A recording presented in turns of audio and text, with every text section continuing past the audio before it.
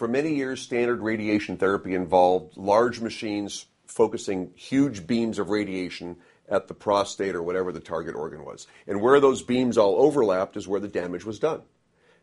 The problem with that is that the surrounding tissues were damaged, and sometimes tissues and organs in the vicinity couldn't tolerate the radiation, so the dose to the cancer wasn't high enough. Over the past several years, they've developed a technique called IMRT, which stands for Intensity Modulated Radiation Therapy. And instead of these large beams that focus on the tumor, they're computer-generated pencil-sized beams that almost paint the target organ, so you can get much higher doses with thousands of little microbeams. So you get killing doses on the cancer, but the tissues that surround it get minimal doses. So there's very few side effects, much higher success at killing the cancer.